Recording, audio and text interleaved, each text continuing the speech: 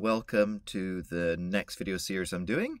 This is Translators and Facilities of Languages, starting with a little introduction to what translators do. So essentially this is all about how computers take the high-level source code that we write and transform it into a way that the computer can understand. So we have to think about levels of programming language. So at the bottom here we have machine code. This is the only thing that your computer will understand. Zeros and ones, binary. But this is really difficult for people to understand or work with. So we developed things like over here where we have assembler. Now assembler is still pretty difficult to understand, but it's using some letters, some words. It's a bit more understandable than machine code. But it's still difficult. So we've developed higher level languages, things that we're familiar with from our classes like Python, C++, Java, that are much easier to understand. But of course, everything has to be converted into machine code before it can be run. So let's go through that in a bit more detail in the next few lessons. So let's start by looking at low-level languages. An instruction running inside a CPU is in binary. So for example, we got a sequence of ones and zeros. When we give the computer instructions in pure binary, we call this machine code or machine instructions. We can call this an example of a low-level language because it works deep down on the hardware level. A low-level language provides little or no abstraction from a computer's instruction set architecture. So remember, there's a limited number of instructions, the instruction set, built into a CPU, and it can only understand those specific instructions. So a low-level language works with those instructions only.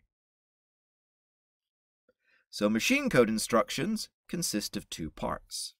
So we've got a sequence of ones and zeros. We can break it into two. The first part is the opcode.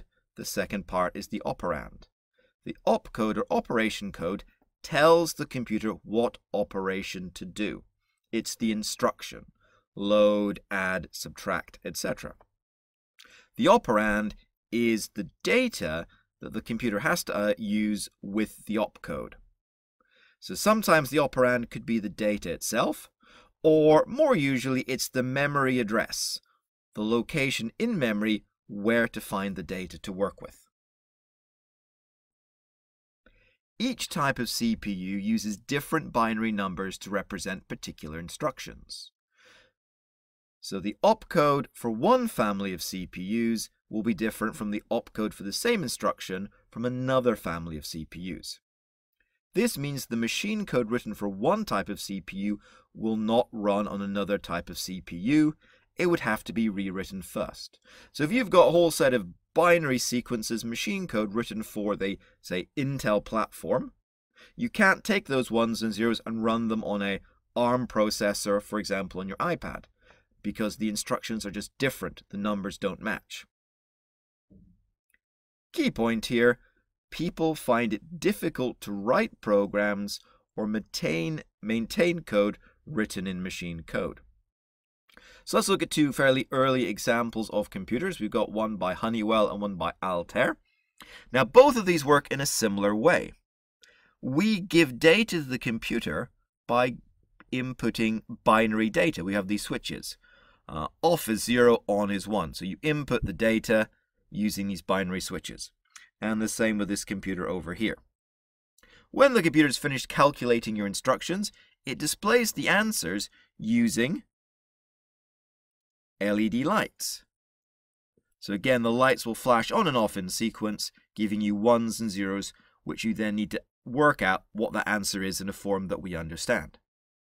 Now clearly, for most people, working out what you want the computer to do, looking up all the opcode, working out what all the operands are, inputting that data in using switches, waiting for the computer to process it, and then looking at the lights, trying to work out what those lights mean, what that data is extremely difficult. It's not user-friendly, and you have to be an expert in order to use that. Another example here of why working machine code is different, we have a binary punch card. So again, you have to work out the ones and zeros needed to work out your program, and then you punch the card in all the right places, so you've got your zeros and your ones, and you take those cards, which might be dozens, hundreds, or thousands of cards, and you feed it into a computer so it can run your code. Sound fun? Not really. So because of that, we developed languages that are more easy for us to understand. One of the very first we developed was called assembly. Assembly is still close to machine code. It's a very low-level language, but it is easier to understand. Assembly language consists of a set of mnemonic instructions, each of which has a machine code equivalent. So, for example, here we've got the operands, but instead of the operands being a set of ones and zeros, we're using these mnemonics. So, MOV, CLR, JMP, etc. These have a one-to-one relationship between a binary opcode and a machine code opcode like this. But because it's not ones and zeros, because it's letters, it's short words, it's a bit easier to understand. So we take a look, say, one of these, this one here. We're moving data. Again, we've got the operand here. This is the data. And we're going to move this into register number 5.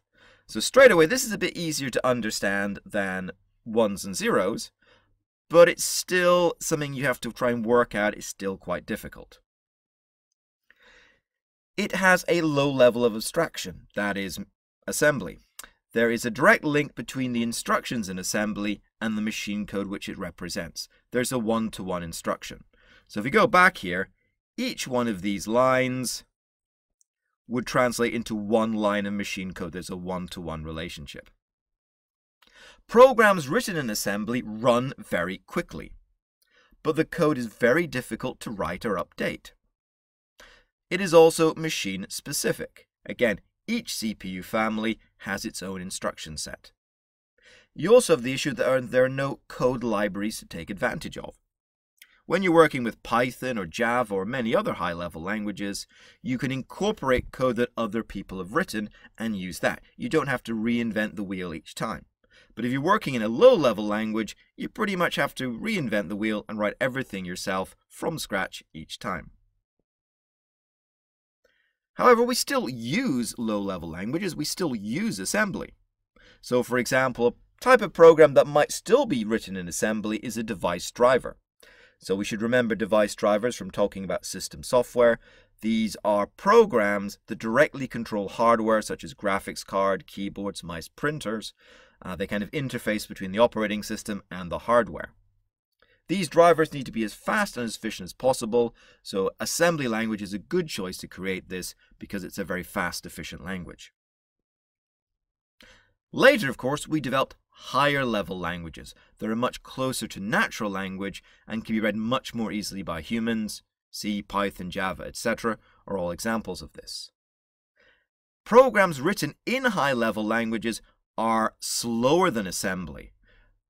They have to be converted through into machine code. This process isn't as efficient as doing it with assembly because assembly has that one-to-one relationship.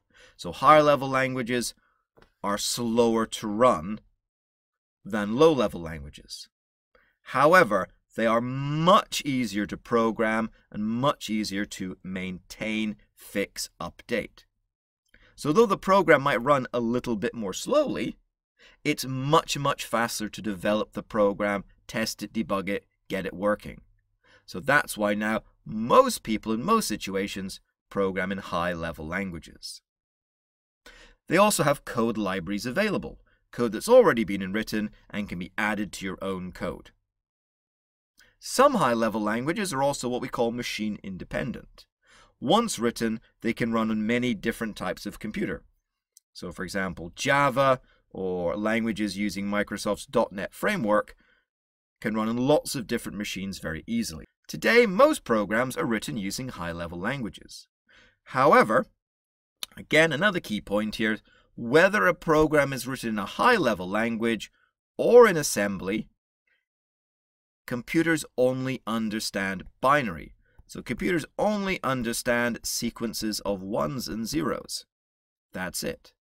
So if we write a program in any other language, assembly, C++, Java, it still has to be converted to binary before the computer can understand it. So translators are the programs used to convert programming source code from a higher level language into machine code for the computer to process. And there are three types of translator we need to know about. Assemblers. These translate low-level assembly code into machine code. That kind of makes sense, doesn't it? An assembler takes assembly code, translates into machine code. Easy peasy. And then we have compilers and interpreters.